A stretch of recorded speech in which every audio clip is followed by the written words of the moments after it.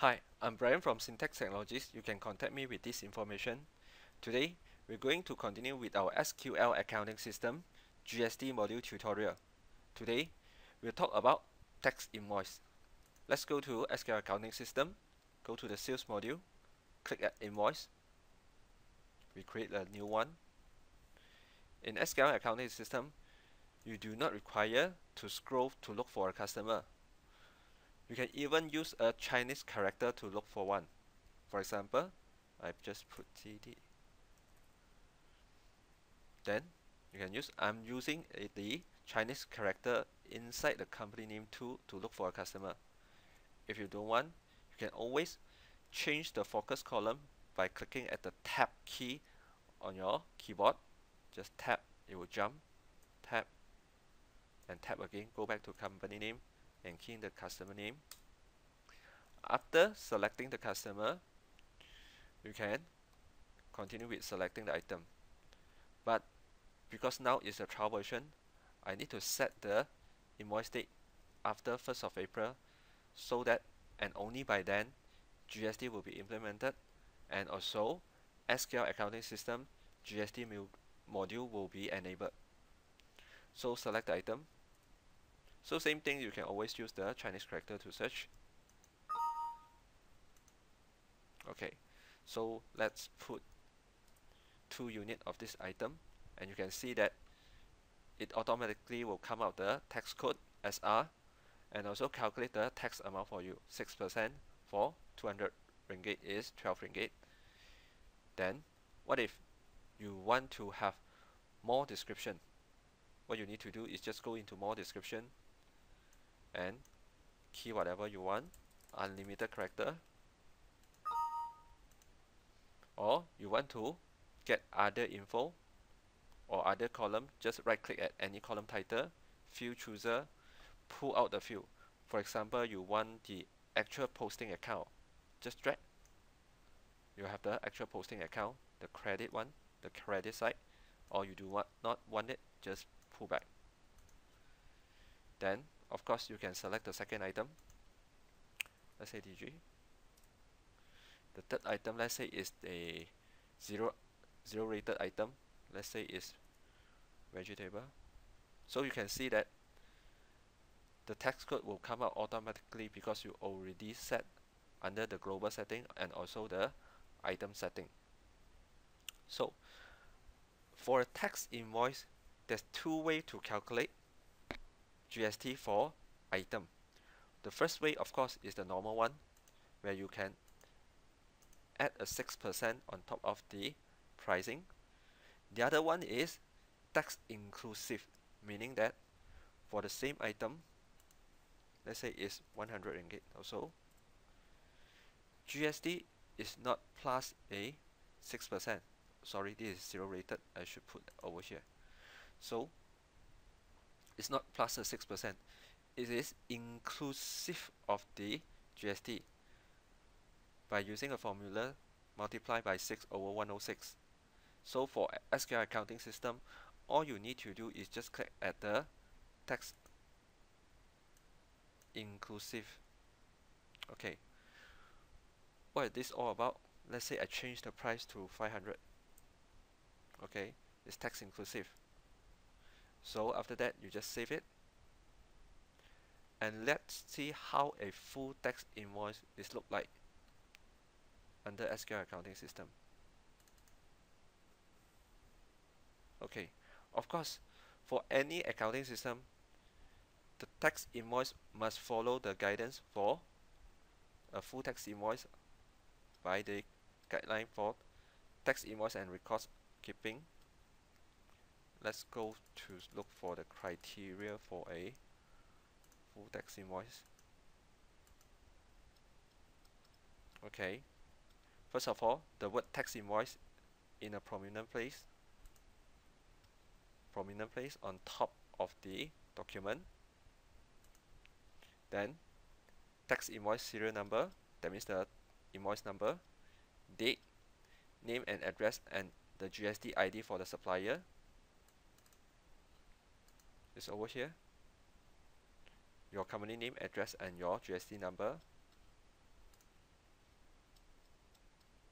name address for the person whom the goods are or service are supplied. That means your customer name and address, the invoice number, invoice date, a description sufficient to identify the goods or services, the name of your item, if there is any discount, you must state it inside your tax invoice.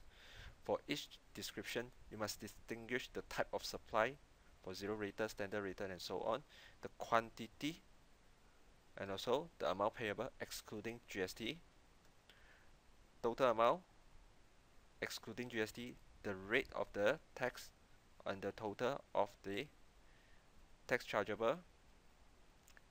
Any amount must be in Ringgit Malaysia, and also total amount payable inclusive of the tax. So all this is shown over the item sections. For this item, this is the quantity, this is the unit price, subtotal, total exclude GST, GST amount inclusive of GST, and also the tax code. Okay, and also later on, of course, there is a total GST amount for this whole document. So look at this item. 1 multiplied by 500 is equal to 500, but it's not shown in subtotal. It's shown at the grand total for this item. It's total inclusive of GST, still 500.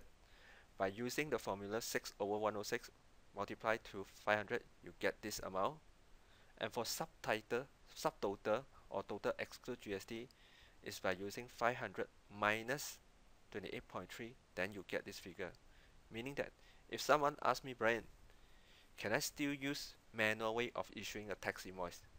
Yes, you can, but it will be very difficult, especially when your tax invoice must show GST tax inclusive. This is for those person who doing retailing. You need to show the price tag. You need to do advertisement that show the price.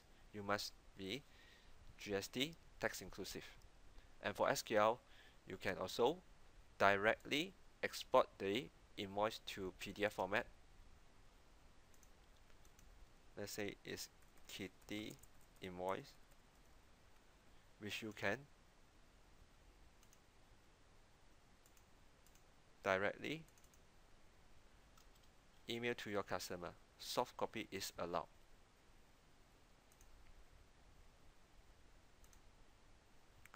So this is how a GST tax invoices look like.